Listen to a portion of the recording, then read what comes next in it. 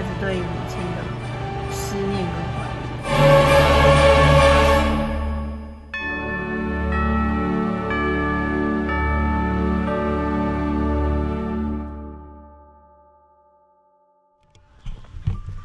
我们现在到了这个皇穹陵纪念花园哦，讲白一点，这里就是安葬亲朋好友先人的地方。再讲白一点，就是灵骨塔啦啊。那我这位朋友呢，为了感念、纪念他的母亲哦，所以在这个地方，他母亲住的地方办了一个很特别的一个艺术展览哦。那他个人有在收集这些收藏品啊。那我们就进去看看喽。不能触摸，低声交谈。不要动手，用眼睛。参观吗？对，是。来，请进来。好。我记得是不用拿走。那个照相是内可以用，但是包包我们要先带保管一下。哦，包包。手机可以拿下来照相。好。包包要放着对不对？对，包先保管一下。好啊好啊。你是你的设备吗？对，这是我的。有影响吗？会影响你的工作吗？不会。那我包包先给你保管一下。好，谢谢。下面有 QR code 哈，可以扫 QR code，就是里面会有展场的相关的资讯，包括这些作品，还有作家那个艺术家的简介都在这里。这个是翻阅的吗？这个翻阅对，这是一些杂志有关这些作家的资料。奈良美智。再把它把它加入，然后好了吗？这个然后这就是刚刚那个，对，这左边这个是展场的缘起跟作品的说明，然后右边有分两上下，上面是12个作家的简介，然后下面是展场的规定，这是展场规定好，就是进来我们不超越这个跨栏，可以照相，不要触摸作品，好，那你们就自便，好，谢谢你。这个是充满艺术天分的我的老婆小满，她对每一件艺术作品，她都有自己的见解。没有啊，艺术是存在于每个人，是每个人看艺术品的观点会不一样而已。你心中想的是什么，它有大概当然它有每个作品都有它的主题，但我觉得欣赏艺术品更多的是自己的感受，你要去看的是这个。可是我比较俗气一点啊，我只在乎这幅作品大约值多少钱而已。就好像我俗气，真的啊，我就是这么俗气。不然你去法国罗浮宫，你看蒙娜丽莎的微笑，大家都知道它好几十亿。我们所知道的这个展览的相关的内容，就是这样子，可能你会比较请可以啊，做一些解说。因为这个展览，但是它有一个蛮特别，它不是一般的画展。当然跟一般的画展的程度，我们是不输他们，因为这个作品的程度还蛮高的。但是因为今天会有这个展览会在这个地方，其实它有它的一个因缘。我知道，跟是张先生。对，当然你们都认识他嘛，对。所以他就是妈妈往生1年他把这个对妈妈的追思。他把它升华为艺术的分享，所以他自己是收藏家，他本来也在筹划他自己在家里面的艺术展览，但是因为妈妈来不及看到他的成果，所以他就利用这个机会对妈表示追思，又会把它升华起来，让其他的人家属或者是其他的朋友。也可以来分享这个艺术，所以它这里面的展览的主题，其实就是对妈妈的追思您刚刚有看到那个日月，就是一个红色跟颜色，那个其实就是这个展场的 logo， 然后它上面有一句话，不知道你有没有注意到？有，但我还没看到它是红色跟颜色。对，红色跟颜色代表日月，代表日月，那也就是说日日夜夜以前妈妈在的时候，孩子从妈妈身上。那边承接的爱，他现在慢慢离开了，所以因为每个亲人的离开，对在生的家属都是需要一个留意所以他把这个是等于是这个展览的主轴那这边他特别选的这个雕像，同志的雕像，你们刚刚也特别注意到。那他为什么会选这个雕像？其实你刚刚提到说大头先生啊，是不是？这个铜像的头是不是也特别的明显的大？所以他就把这个代表是他个人啊，但是他在规划这个展览的时候，有一幅作品是没有在这个展览的项目里面，但是却一直浮现在脑海，就是您后面看到那一幅，那一个吧？这一幅画。好了，这一幅画它就是原先他并没有规划这一幅画要在这个展览里面，就是它的过程当中这一幅画一直出现。那这个作品，你如果从正面看，会看像是一个长翅膀，很像天使。那你如果从侧边看，你会看到那是一个大鸟把一个女人抓上天。好了，当然那意思很明显，就是代表往生升天的妈妈，真的天使。然后妈妈真的天使在天上，她希望还能够照看她在地上的孩子。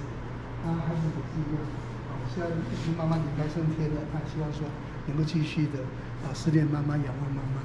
所以它这个为什么放在这个地方？其实它有这样的一个意涵。这么有介绍，真的不知道，看不到这里。对，是，就是他真的是很有用心的在规划这个展场的布置。那这里它这个展场的名字叫做森，森林的森。那它这里有特别提到艺术家也是有12位，那就是特别用这个12，因为12在我们的日常生活当中，我们会经常去看到12包12个小时、12个时辰、12个月份等等。12在我们的日常生活中是经常出现的，所以他把这个做一个连结，所以用一个生这样的一个字来代表12一个那12当然这样也是有一个循环的意义，跟这个日月也是一个循环的意义代表这个是生生不息，永远都存在的，也就对妈妈的世界是不间断的。要不用。好，那这边其实前面看到第一个8的这个数字其实这是第一位艺术家的作品。那很多人进来可能不太看那个数字摆在那个地方，甚至有人会说那个是我们中国的意识代表8是发的意思。这个不是，因为这个是日本作家的作品，所以他不会用中国人的想法，因为这个发是8的发，这是中国人的发音，在日本应该不是这个样子。那这个作家他特别在什么地方呢？就是他是用很简单的我们日常看到的极简的这个媒介，来要表达他对生死，甚至对历史、对宇宙的探索。那当然因为这个8这个字是讲起来是很明确的，但是你从不同的角度来看，它又是一个很不明确的。怎么说呢？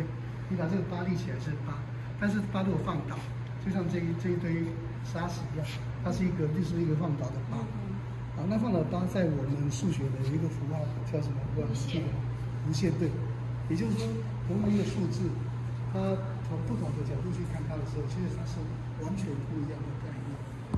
那也是这样的对应，就是跟一般的艺术一样，就是在激发我们很多的联想跟想象。这个就是艺术本身的意义。所以它这里会有这样的一个布置，其实有这样的用意。那数字当然本身，它是从1到9是0到9，其实它也是一直在不断的在循环。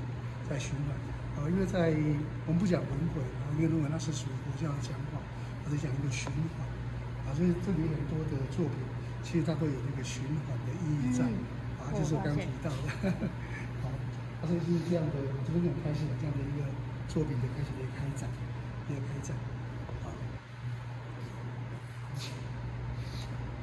有兴趣继续吗？然后接下来就是这一幅画，应该我会比较熟悉，因为这一幅画大概是这里所有的展品当中，应该是价值最有价值的，因为这个作者、这个艺术家他的拍卖品在目前的拍卖的价格上面都还蛮好的。我听说他去年的作品的拍卖就接近2个亿，所以是很高价的一个作品。但是其实它的材料是非常的普遍，那只是一个瓦楞纸，甚至就是一个水果，我们都把它翻开了，但是它的描述的这个主题其实就是一个小女孩，她站在骷髅头上面，坐在骷髅头上面，那这代表是什么意思呢？因为这一部它的完成是在日本那个大地震之后的作品，那是在大地震就是让很多人在突然之间就上升了，也就是说生命的无常。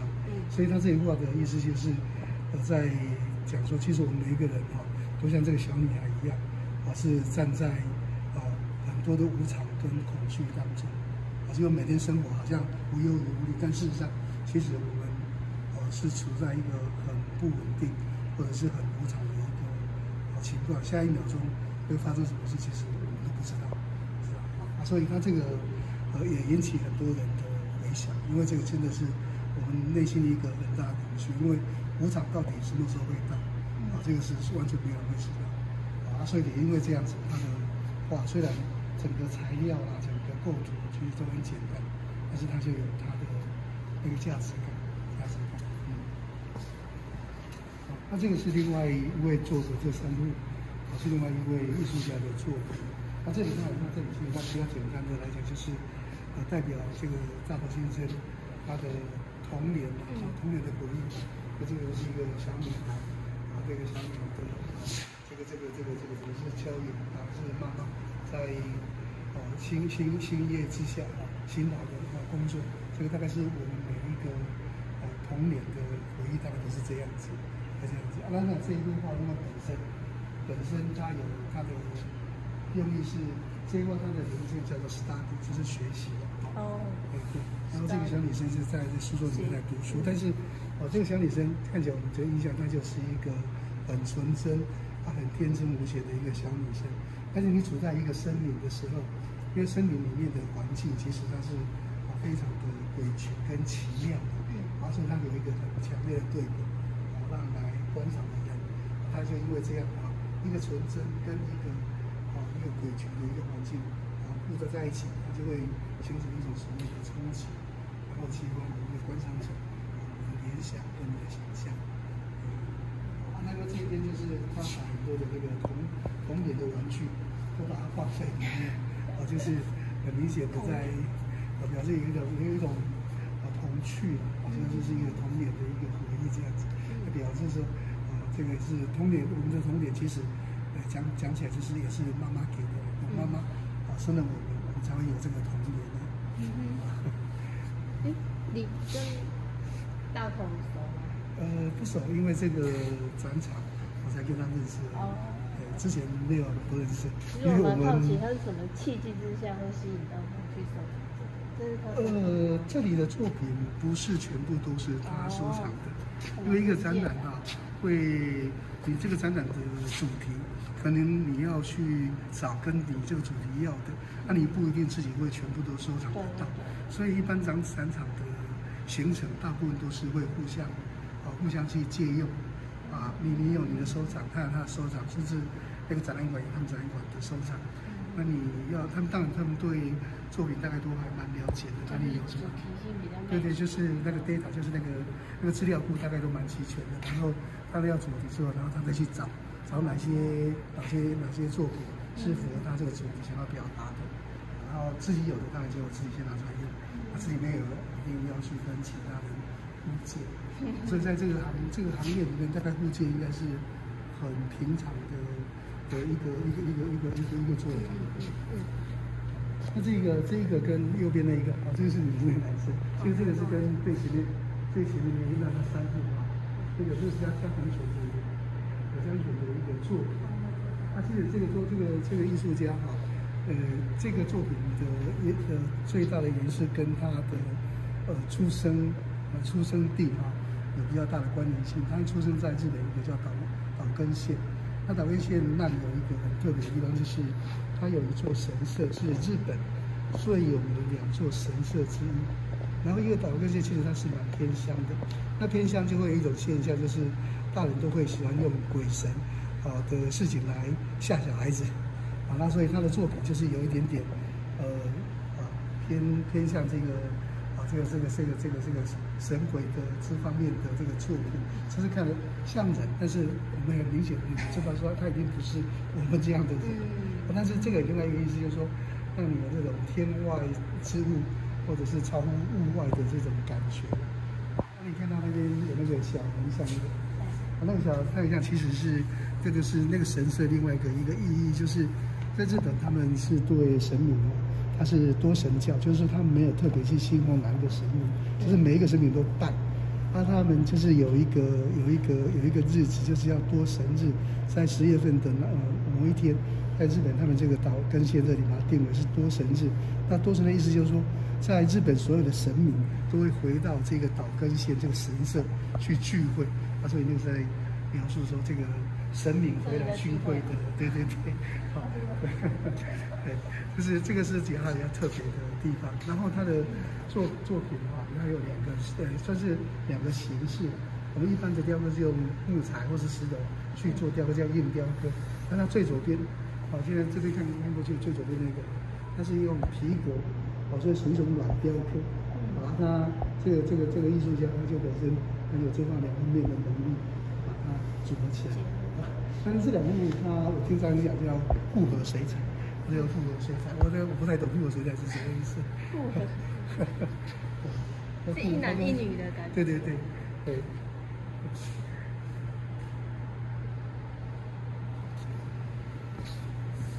那这个部分的话，其实也是另外一个艺术家他的特点，他就是用线条，但是他用线条就很特别的光是用线条的组合，就把一个衣服就是欢乐的一个欢乐园的那个景象给凸显出来，是不是？这个美好像是一个游乐园一样，所以在里面的人大家都开口在笑，就是呈现一种欢乐园那种感觉。好，那当然，这个游乐场里面，包括它这里面的你的打弹珠的那个游戏啦，或者是说你的云霄飞车啦，或者那边旋转木马，甚至这个 coffee cup 这个咖啡杯旋转咖啡杯，其实它这个代表一种那个循环的意义。那你那个云霄飞车也是一样，都一直在循环，不管你或高或低，它到最后都是循环，一直在循环。就是也是跟前面讲到的这个循环的意义有一些关系相连一起。玩的，玩的。是，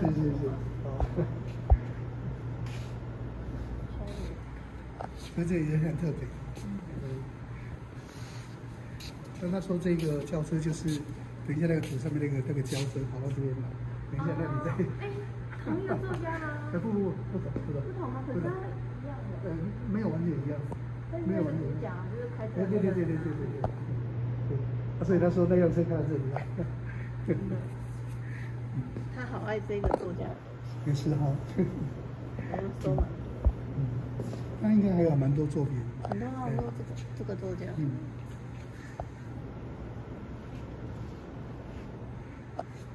那另外这4幅它当然是另外一个艺术家的作品，所以他们每一个人的风格很明显是不一样。对。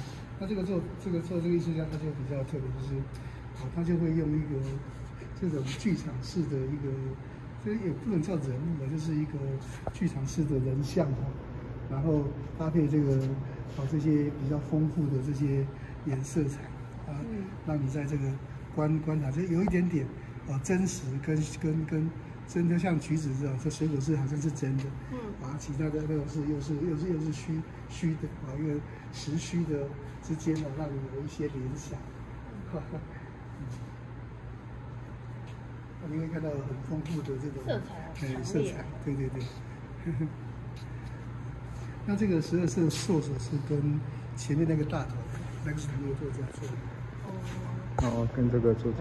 所以他的作品就是这些看起来就是比较有童趣的，然后他也就是很12生肖，真的吗？对，跟12生肖对12生肖。然后这个作者其实就是我们最上面那一个有长翅膀天使的那个他的学生，他是老师。就是这一个是跟这一个木头这两个都是他的学生。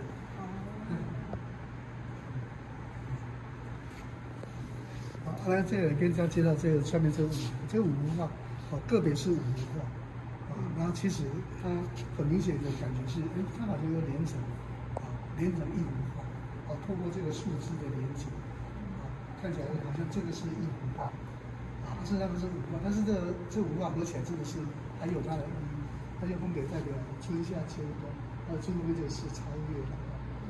那第一个前面的这个是青春，就我们看到树叶都非常的鲜绿，那个青春的开始。那第二个是盛夏，盛夏就代表一个丰盛，一个丰足，所有的东西什么东西都有，你还有鸡啦，什么樟叶啊，什么食物非常的丰富。然后的这入秋，因为这叶子就开始有一些树叶的掉落。然后这个是当然就是很明显的，是进入寒冬，就是人的衰老。老了之后，当然就是我们讲说死亡。死亡对这个作者他想要表达的，它不是死，而是一种超越。所以他后面画的这一幕，你看它中间很紧凑位置的黑色的星空，黑色星空跟银河，就是然后开着这样的车子，要往沿河上去，就是有一种超越生死的，进入到另外一个不同的生的阶段。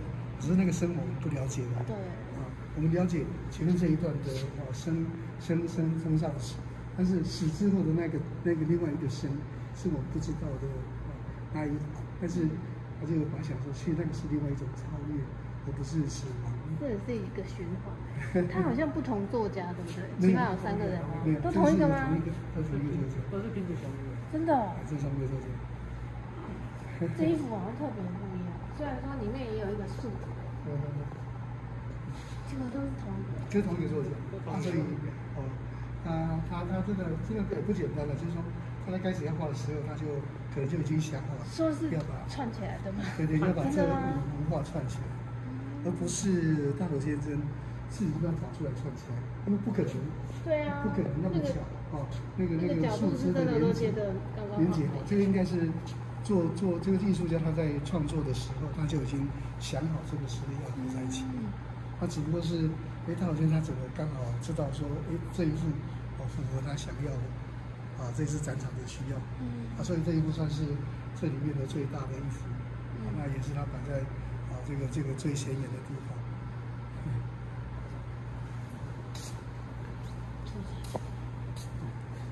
他这个小人偶是。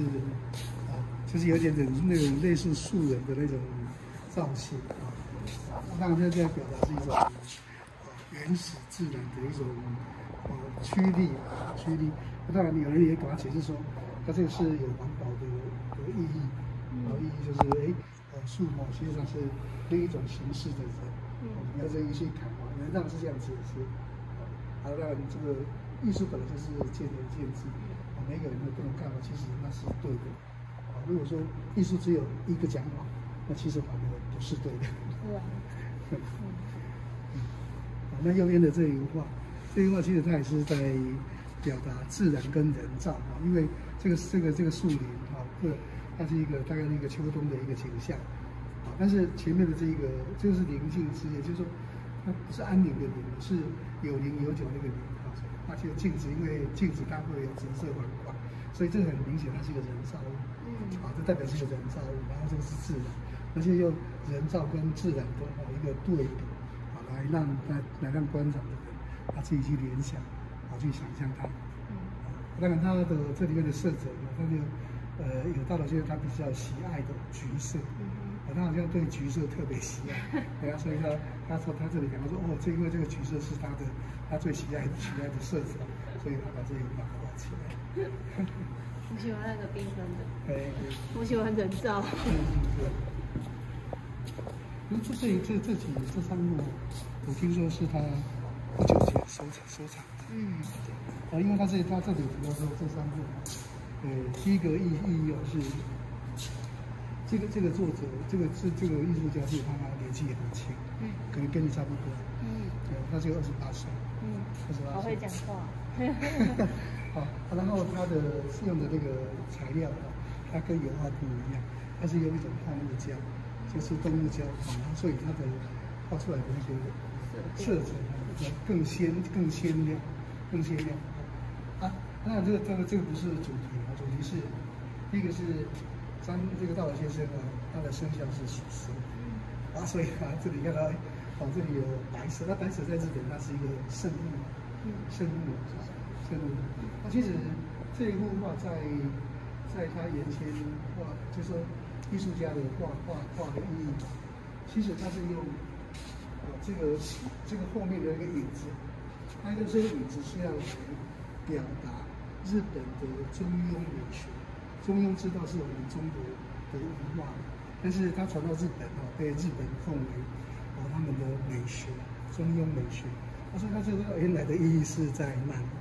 只是因为当天把它用到这个地方，除了来代表它的生肖蛇的生肖之外，因为蛇的生肖是表示说它也是对它妈妈的怀念，是妈妈生下它在那一年什么12年那一年是这样的，所以它特别早这个做。但是这个画本身有它本身的意义，当然在这里张先生是不对的，当然是对妈妈的追思。当然这个蝴蝶我们会觉得说，那个是一个画的表征，就是身体化的一个表征，还有这样的意思。好，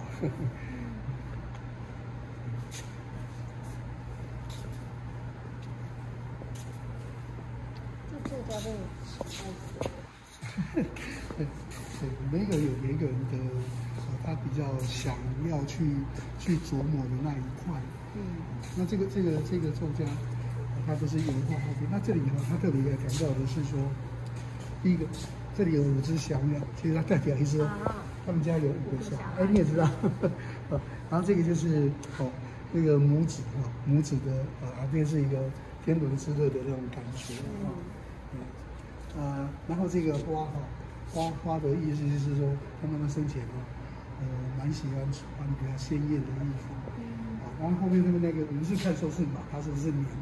他意思说，我刚刚觉得他是马，对啊，我也觉得他是马，但是大家把他讲说他是牛 ，OK， 他意思就是说，因为小时候他们家也算是务农嘛，所以小孩子都被告诫嘛，因为牛帮我们耕耘很辛苦，所以我们不能吃牛肉，他走了之后我们不能吃他的肉，所以他们家不吃牛肉的，你哪一天要他吃牛排你记得都要点猪排，但是有这个意思，有这个意思。以马为鸟。对，然后这个刚刚有说明过就是那个家庭前身这个多神小多神的巨人，多神的巨人。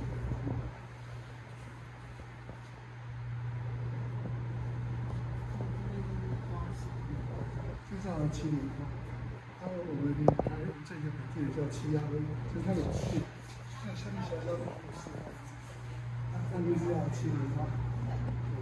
还有这个七鸭威，这是因为画风格，不可能是照相，不可能是画的跟照相一模一样，所以这是可以理解的。谢谢这边，所以有一个这个木头的这个雕像，它一个名称叫做屁迷山，这个名字很不好听，屁是那个放屁的屁。泥土的泥，玉泥沙这个，他怎么把它叫？他真的是叫这个名字吗？这个其实叫3个系统艺术家。但是这个艺术，其实它要表达的理念就是说，你看它特别用了一些工具，这些已经都不用的这些都废弃的这些工具然后把它组合在他的作品里面，就是让工具原来的功能性，它已经没有它功能性消失，因为它已经过时了。但是组合之后，它会变成是艺术的形象美的一部分，就是让它原来无价的东西不然变得有价值起来。那它为什么叫屁米山？现在意思是什么意思？就好像屁跟米，这个东西在那个是没有用的东西。但是你经过一个这样一个处理之后，它底下这个就好像是一个泥泞，那泥泞当中其实它蕴含的很多的营养，它可以滋养万物，或者是它里面可能还有物场的一些资源等等。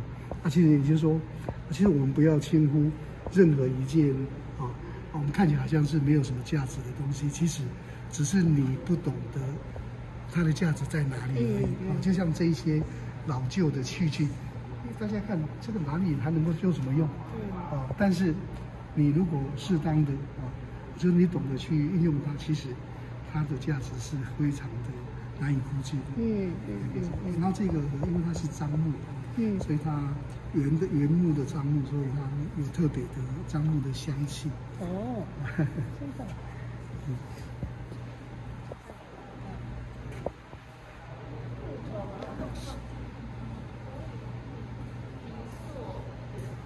它的全部是木头，它只是它组合上去的那个地方它有一些加工。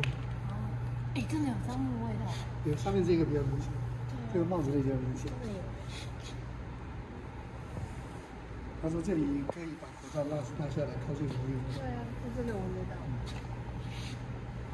这个做展会是日本，这全部都是日本的艺术家，全部都是。他特别选的这3个作品，这两个其实它就代表上面那个好像一个风琴的那个，它代表一把伞，也代表母亲在护卫底下这个好像豌豆里面的种子。总之就是小生命了小生命开始所以这2个有那个意思，也是一个保护的这个母亲对她的子女保护的一个意义。那这个其实是跟那个有一点搭配，因为那个是雏鸟，雏鸟，这个是对，然后也是有一个护卫安全，让这个雏鸟它有安全的庇护之所的地方，也有这样的意思，所以它这个其实把它放在一起。所以这2个是不同的艺术家，不同的作品，但是它摆在一起的意思有这样的意思，所以他在这个当中，就提到很多的这一部分。金的难道也是大豆的意思？那个应该是佛祖在保佑那个小的童年小的这个是幼小的小孩这个平安快乐长大，应该是这个意思。因为它上面有一粒一粒的那个基本上应该是佛祖。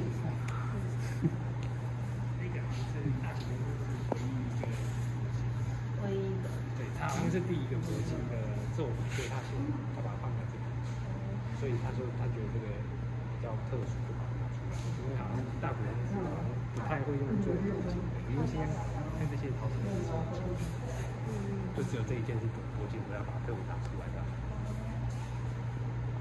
展现说他的技术吧，展现说他佛经的技术。对。你要再看一次，吸收一下。不用了，我有录音。请问你看完的心得是什么？请问你看完有什么心得？因为这个主题很明显，就是关于小孩子跟母亲，一个小孩子对于母亲的思念跟怀念。对。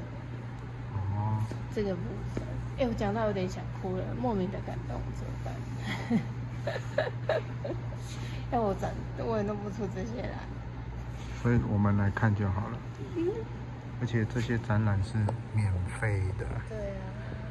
对啊，特别从台北下来南投看这个展览，真的是很特别。OK， 好啦，那荧幕前面的朋友们，假如你们是住台中南投的话，也欢迎来免费参观哦。那我觉得这样的艺术作品在现场看真的是还蛮有价值的哦。那这些艺术作品，这些作品他们的价值他们的美丽程度他们的整个艺术的气息不输美术馆里面的作品因为这些都是现在很多艺术家当代的作品真的值得来看看。OK， 好啦，这一趟南投之旅最主要的就是来欣赏关于这个森的作品这个森的展览，就是我朋友就是怀念纪念还有对他妈妈的思念，所以办出这样的一个艺术作品展哦。那有兴趣的朋友可以来看看哦。那关于这些很多作品的这些作家的一些简介，我也会放在影片下面的简介栏有那个 PDF 档的连结，里面也可以看看哦。好啦，感谢你的收看。那这一集呢，就是我跟我老婆特地下来南投来看这个艺术展。那当然看完之后还有其他南投的之旅那我也会再制作影片。好啦，感谢你的收看，我是大奖，有空来看这个展览哦。我们下次影片再见，拜拜。